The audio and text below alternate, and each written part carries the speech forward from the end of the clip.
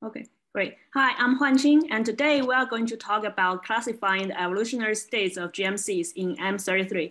This is a collaborative work done by the 5 of us, Eleni, Gailsri, me, Konstantin, and Eloise, and supervised by Eric and Annie. You'll probably ask, classifying hundreds of clouds look tedious, so why do we even do that? So, well, we do this because comparing GMCs in different evolutionary states sheds light on the fundamental question, how GMCs accrete gas, form stars, and get dispersed. All these processes impact the observables like the mass function and line width. Also, the evolution states of GMCs may be related to their environment and morphology, and even lead to the differences in some constants we typically assume. So it's crucial to look into all these quantities in different GMC evolutionary classes and check if there are significant differences. We target M33 to tackle all these problems because M33 is very close to us and nearly face on, so we can observe every individual cloud in it. And now it's time to look into M33 because we now have multi-wavelength data, especially the new high-resolution ALMA data, which Konstantin will talk about next. Now let us introduce you to the observational data and methodology that were used in this project. Here on the left, we are showing you a picture of M33 in the phi UV band, and on top in blue, we are showing you the contours of the giant molecular clouds that we locate and study using the new ALMA assay data in the CO2-1 line.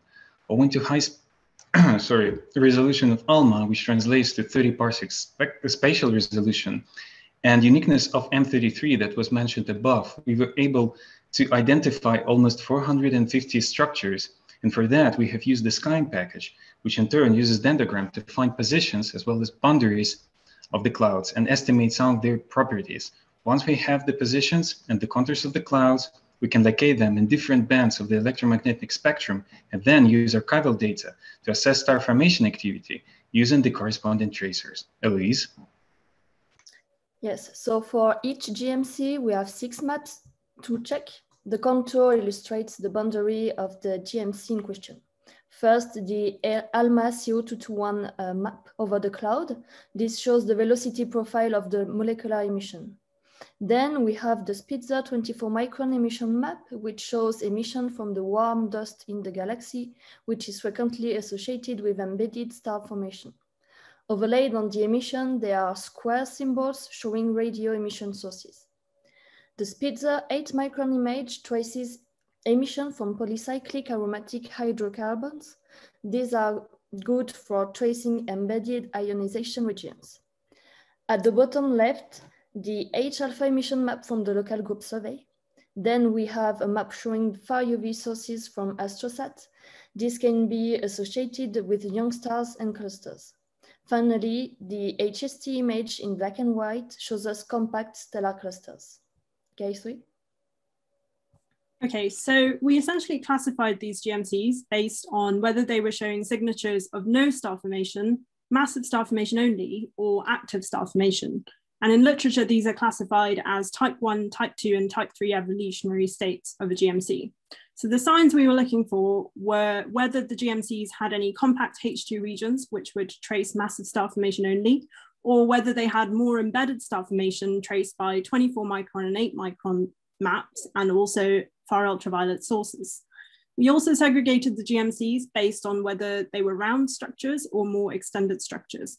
So in the end, this turned out to be sort of a miniature citizen science project, and it took us a lot of time to sort of refine our classification scheme. And once we did this classification, we then moved on to the more juicy bit of doing some analysis, and Melanie will tell you more about the results that we received.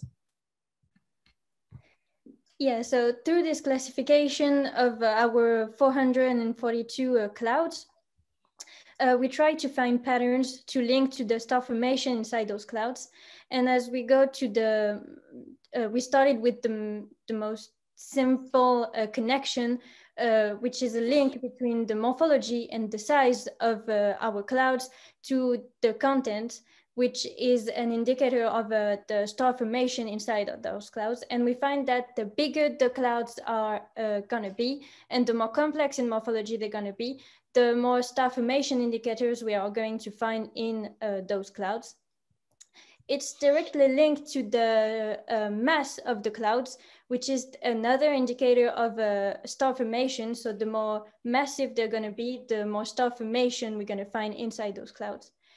And if we try to find a link now with the environment of those clouds, so we looked at the distance of those clouds from the galactic center of the galaxy, and we found two main trends. The first one is that in the inner part of the galaxy, so inside 2 kiloparsec, we found that the clouds are going to be more complex in terms of morphology, which is, as I just said, an indicator of a star formation because they're going to be more massive and have more content. And we see that after 4 kiloparsec distance from the galactic center, we see a drop in the massive clouds, which means that we no longer see massive cloud form outside those, this distance. And this result is also shown with the weaker evidence, but still show the link when we look at the virial mass and at the mass of the cloud. And finally, we try to find a link and try to see if there is a trend between the turbulence inside those clouds and the evolutionary state of these clouds. And we know we yet not have seen anything really to talk about, but we have the results if you want to see in the appendix of this presentation. And of course, we are going to need to check many more hypotheses to completely study this massive classification that we did. Thank you very much. Thank you. So there is a question in the Slack. Could you be biased by extinction for far UV optical? That is when classifying the giant molecular cloud using presence or stars clusters. Yeah, maybe I can take this. So one of the maps that we had that you may have seen was actually showing the optical data. And we did actually find the extinction values for that map in, from the original fact survey. And that is so we did check for extinction, but that's just a completely different category that we could definitely explore more with further analysis. So that's kind of all we can say at this stage. Okay, thank you.